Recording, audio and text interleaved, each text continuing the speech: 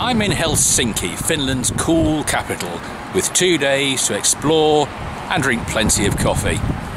And it's January, so believe me, it's very cool.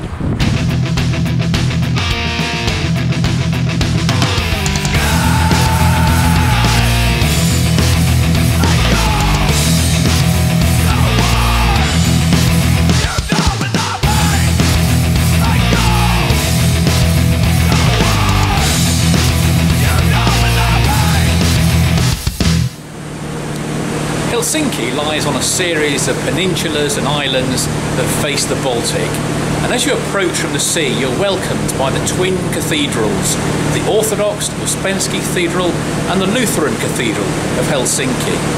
But why does this Nordic capital have two cathedrals that look like they've been transplanted from St. Petersburg? Time for a 30-second history lesson. Finland is actually a relatively young country. It's only been independent since 1917. Before that, as the Grand Duchy of Finland, it was part of the Russian Empire for over 100 years. And before that, it was ruled by Sweden. Senaatin tori. Senatstoriet.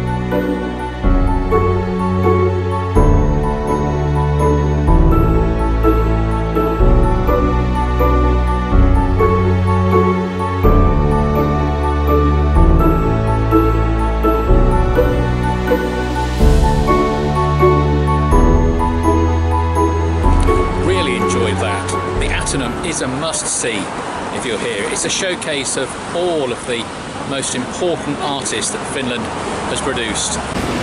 And there was one tiny self-portrait in there that absolutely blew me away. Oh yes, and it's got a really good cafe as well.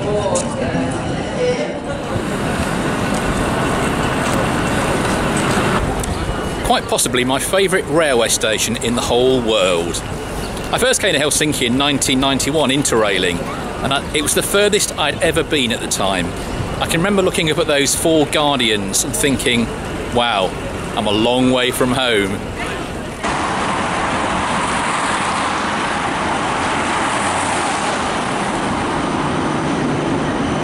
Time for some hardcore coffee.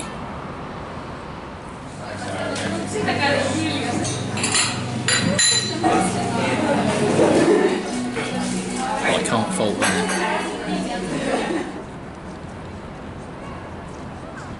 Helsinki has three must-see churches. The two Russian-looking cathedrals and a church that looks like, well, a rock. In fact, you'd be forgiven for walking straight past it. It's down there.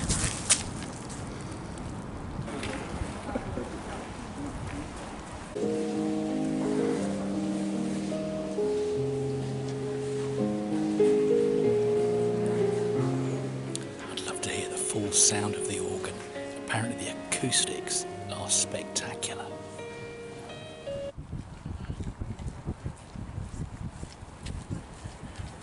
Now it's time for some music appreciation. No, not my usual alternative noise. I'm talking classical.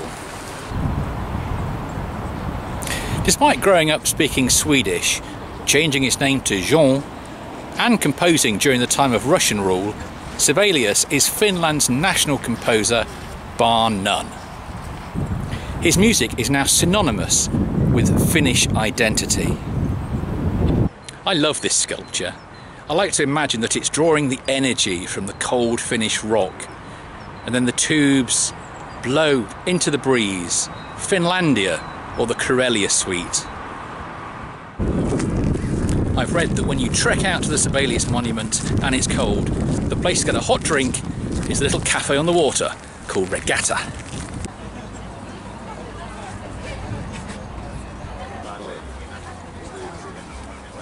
It's very cosy in here, and it smells of Christmas. Well, the cinnamon buns were fresh out of the oven and everybody was having them, so what was I going to do?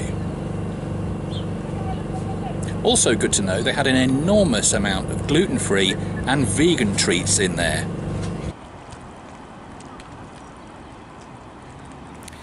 If an alien from outer space suddenly landed in Helsinki, then it would probably think that the woods and forests of Finland were populated by these funny little creatures.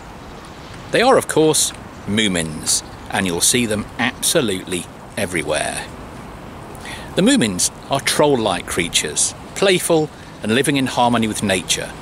The stories were created during the 40s and 50s by Tove Jansson.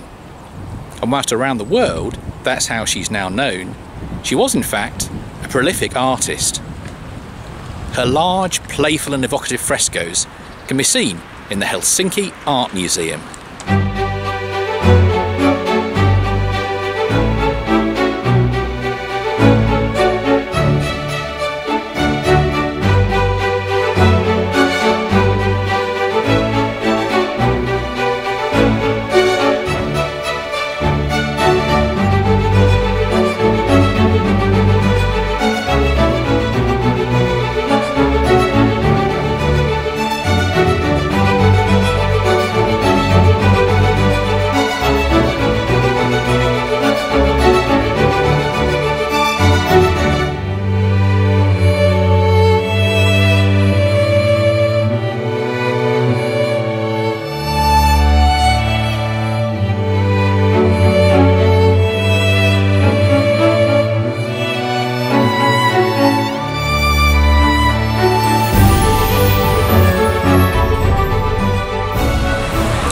The art in the Helsinki Art Museum belongs to the city itself, and it's housed in a spectacular building called the Tennis Palace, built in the 1930s for, you've guessed it, tennis. I've just got time to dive into the National Museum, but first, what a building!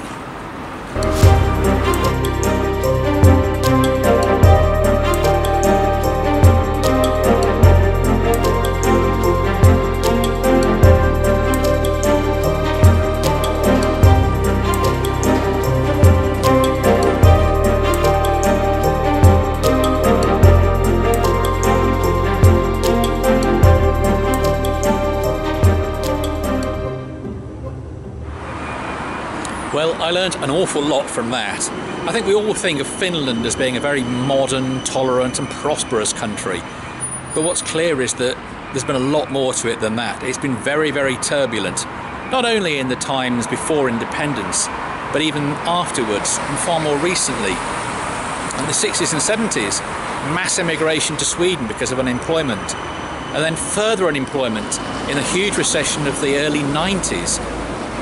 There was also a really harrowing and moving account of the history of a group of ethnic Finns called the Ingrians, who used to live in the region around present-day St. Petersburg, and particularly during the 1950s purges of the Soviet Union. They were exiled to the farthest reaches of Siberia and to such terrible, terrible conditions, and much of their culture has simply vanished. But then as light relief, Finland style, there were also moomins and sauna ladles.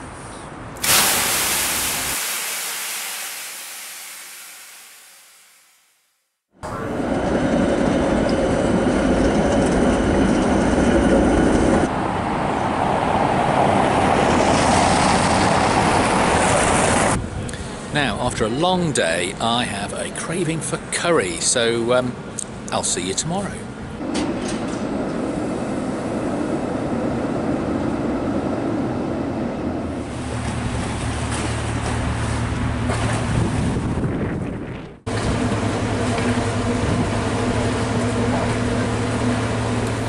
This morning I'm taking the ferry across the harbour to the sea fortress known as Suomenlinna. I don't think I'll be getting a suntan on deck though.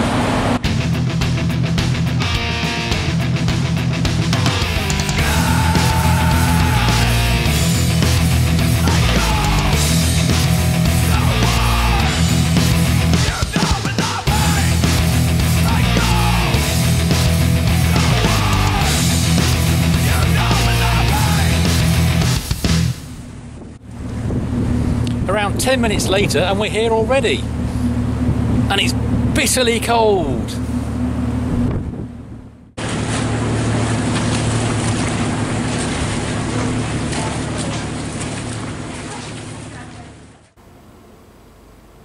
The sea fortress was built by the Swedes and it was originally called Sveaborg.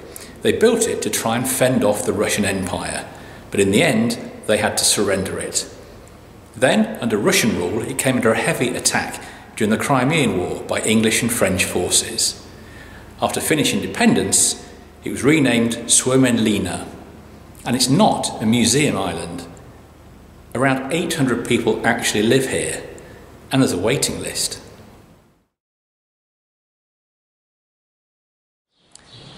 It gets very busy in the summer, but I think today it's going to be fairly exclusive. Well, if anyone does live here, they're staying inside today, and who can blame them?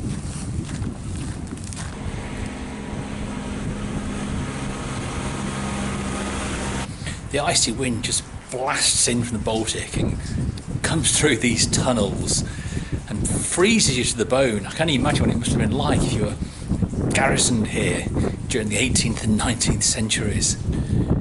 I'm at the fortress at the southern tip of the island, and this is where you'll find all the heavy artillery.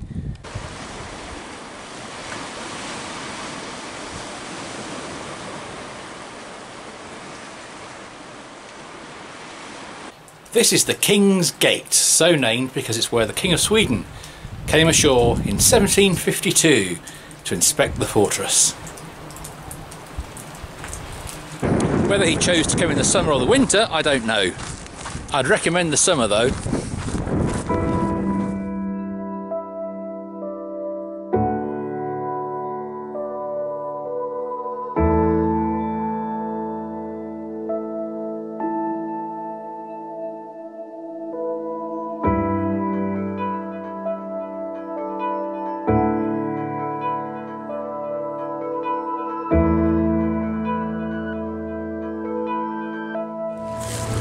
Time to go!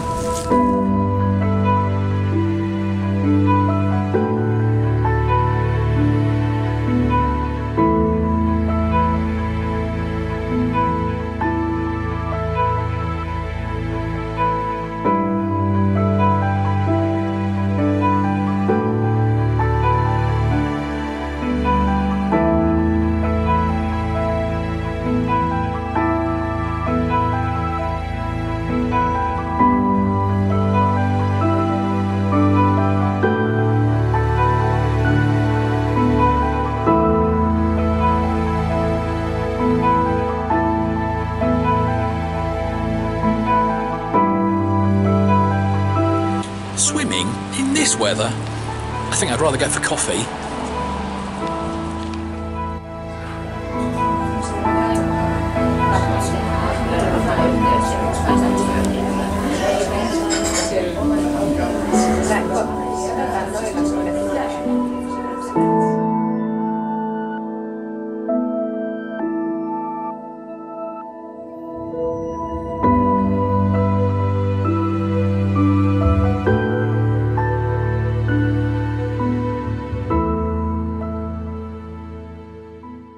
If you're a fan of Art Nouveau, then you simply won't be able to put your camera away because you'll be snapping every doorway, every turret, every window. There are so many little features to see as you walk down almost every street.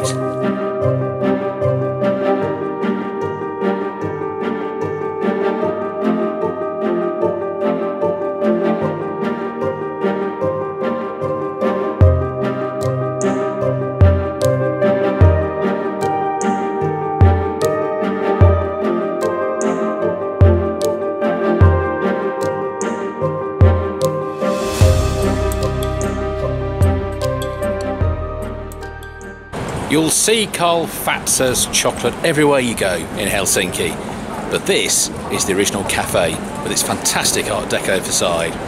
Let's take a look.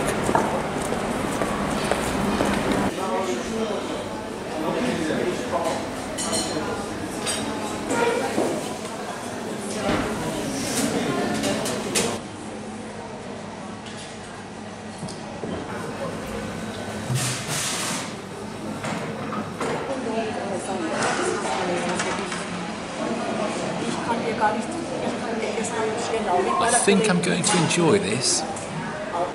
This salted caramel cake is, well, what can I say? It's to die for.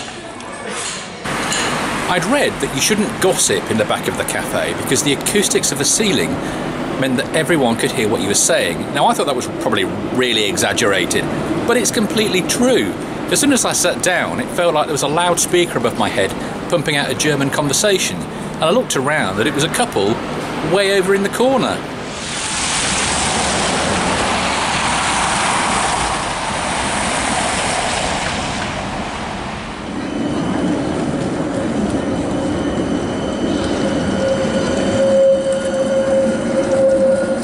So what's great about Helsinki? Well, I love its architecture, I love the spaciousness, I love its trams, the fact that it's got both Scandinavia and Russia in its DNA, a great positive vibe. It's just a really cool capital.